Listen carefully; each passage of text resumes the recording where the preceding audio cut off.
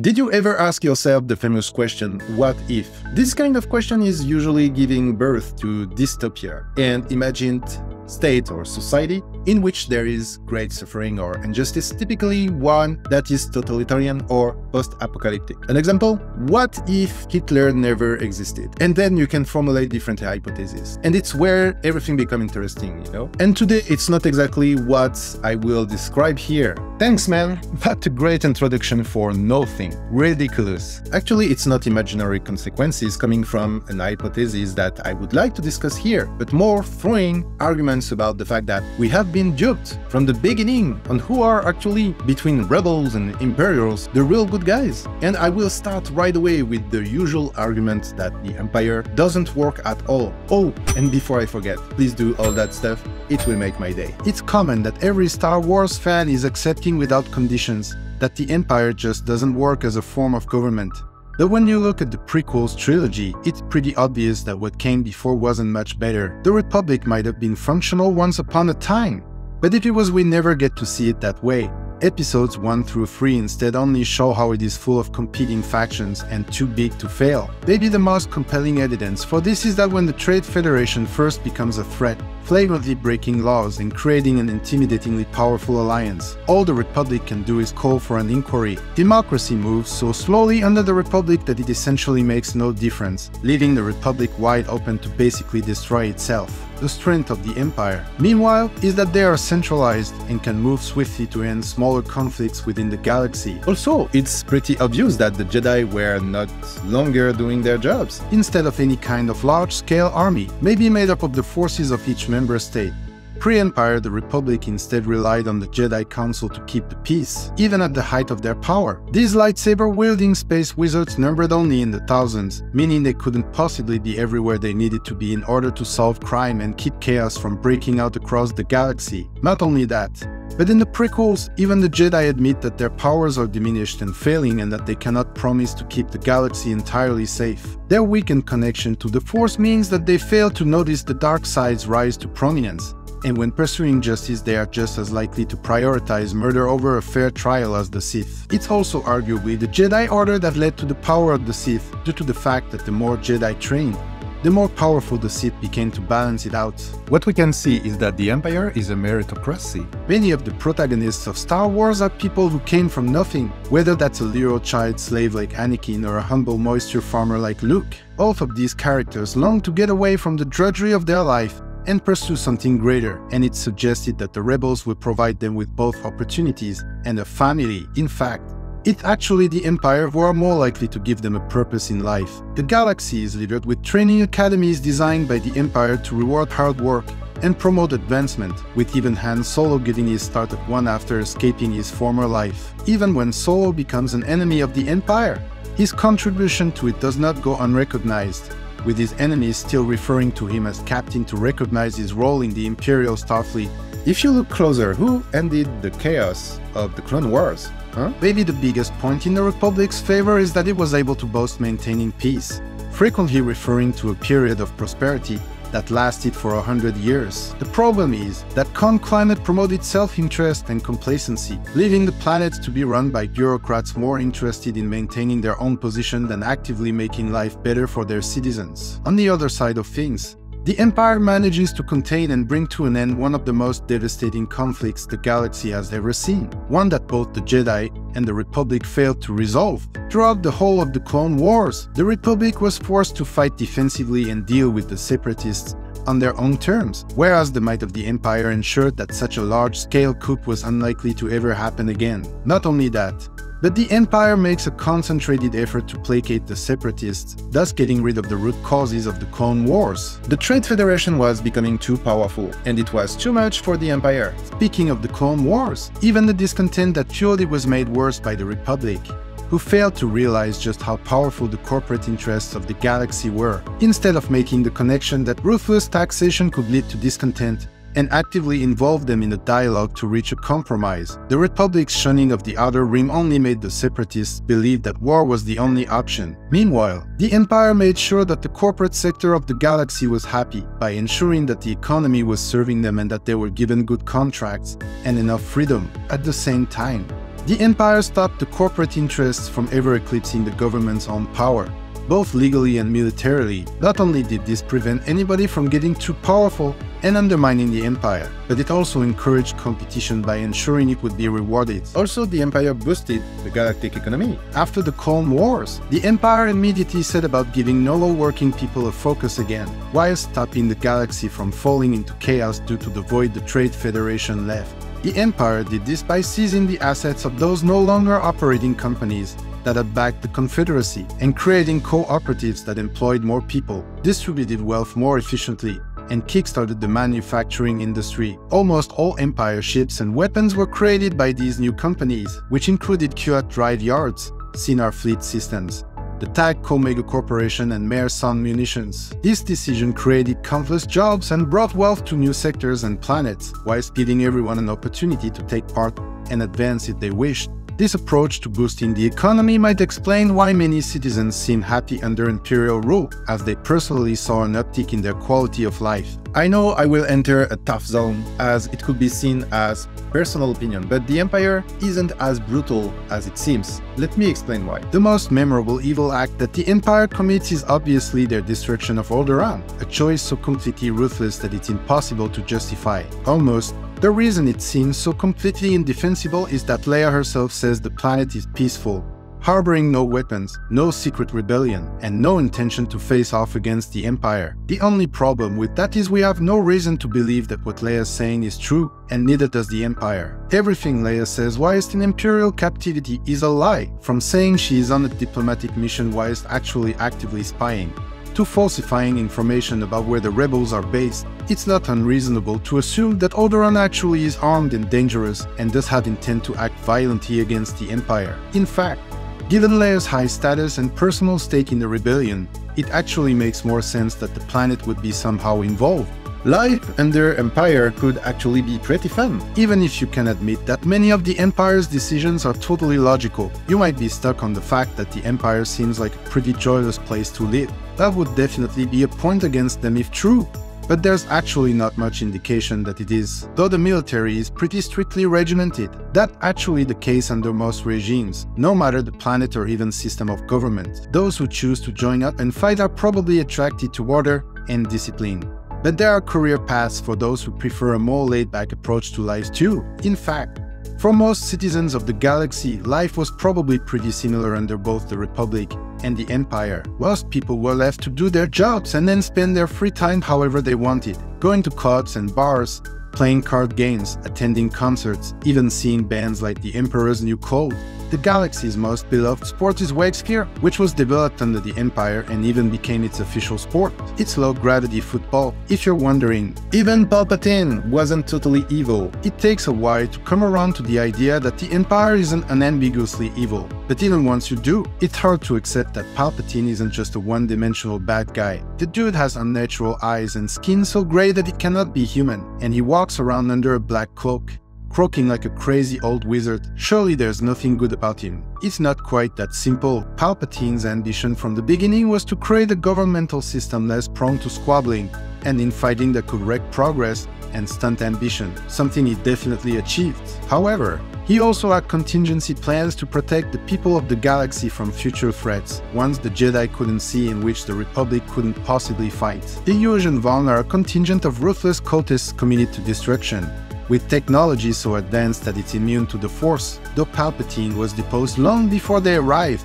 He foresaw their arrival and made plans to protect his people. Also, the Empire makes the galaxy safer. Palpatine's willingness to prepare for threats that would emerge long after he was no longer around should be evidence that the Empire was truly committed to making the galaxy safer. With that said, the regime was committed to eliminating crime on many levels, as seen by their persistent and successful attempts to curb the power of the Hutt family, a criminal group involved in smuggling, trafficking, and worse. Not only that, But the Empire is obviously dedicated to putting more boots on the ground in order to reduce street-level crime. The planets without a strong stormtrooper presence are filled to the brim with theft, betrayal and an underground economy, which leaves people vulnerable to victimhood. There's no denying that the intimidating presence of Imperial forces reduces the likelihood of criminals to try their luck, and that makes everybody safer as a result.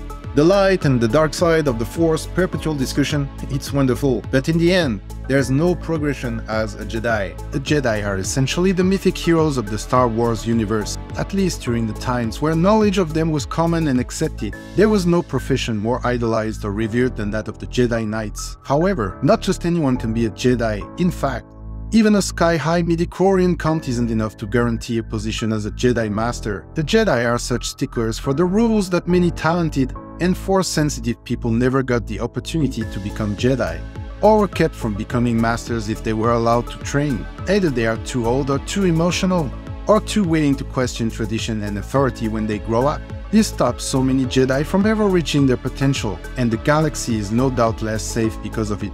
The best example of this is Anakin, who spends many years clearly showing that he is one of the most talented Force users the Jedi have ever encountered, during a time when their ability to use the Force was on the decline. That, plus his unorthodox viewpoint and approach, could have revitalized the Jedi.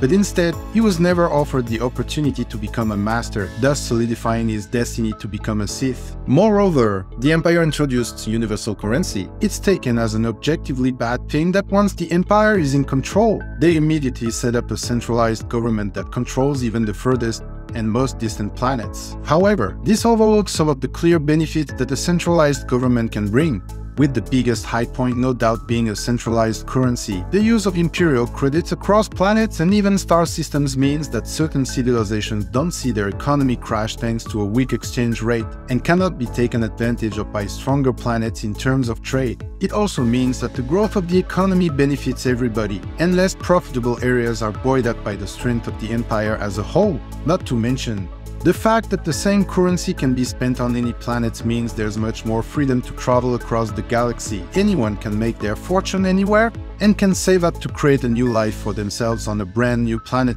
if they really want to. That mobility only makes the whole Empire stronger. On the other side, the Jedi are accountable to no one. Despite being a religion, the Jedi hardly function as a bunch of sequestered monks, keeping their distance from the rest of the galaxy to focus on wisdom and contemplation. In reality, the Jedi actually function more like a special branch of the military, following the will of the government to bring about justice using skills that nobody else has. That alone is already pretty threatening. There's no guarantee that every call the Republic makes in order to preserve peace by deploying the Jedi was actually the right one, and the power to command them could be hugely dangerous in the wrong hands. However, the bigger problem is that the power the Jedi wield is so large that they could have easily pressured the Republic, and they would have no clear way to respond. The Jedi are not democratically elected. Nobody has any say over who is allowed to wield the Force, and the process of choosing who is on the Jedi Council is even more obscure. If they wanted to have influence policy, or even pressure the Republic to go to war, they would have the numbers,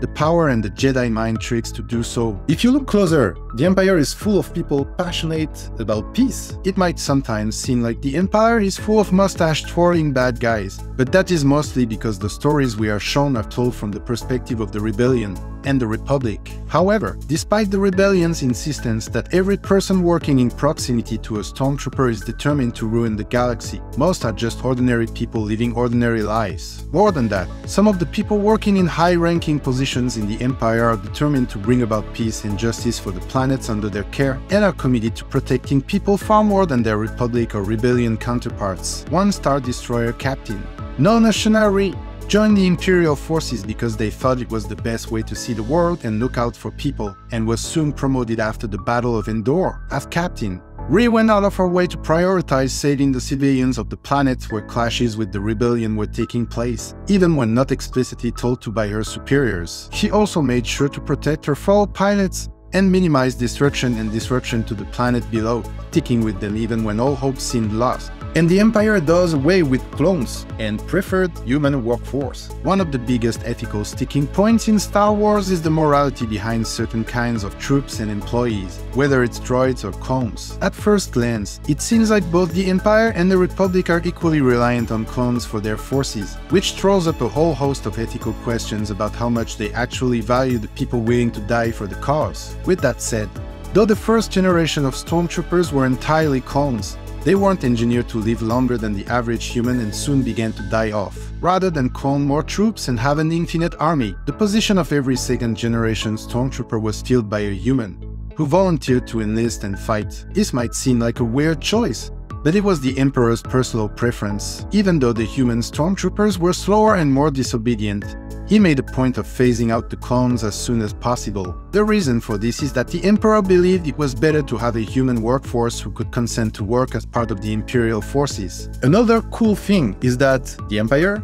brought about a technological revolution. Given that the Republic consisted of an outdated democratic system led by an old-school monarchy, it's not super surprising that the galaxy under its care was somewhat lacking technologically. In fact, half of the power of the Trade Federation came from the fact that they were constantly pushing for innovation and advancement, and their anger came from feeling stifled by the somewhat old-school Republic. By contrast, the Empire constantly pushes to advance on a technological basis, both out of necessity and as a point of pride. The need for defense meant creating superweapons, like the Death Star, that had never been conceived of before, as well as other smaller weapons that could call on a supernova to wipe out the planet. Also, the Empire's centralized approach to government means that they could invest in huge telecommunication networks so that each planet could keep in touch with its neighbors. Not only did that provide thousands of jobs, but it also facilitated more trade, as well as a safer galaxy. Bringing the planets together probably also fostered a much bigger feeling of community throughout the Empire.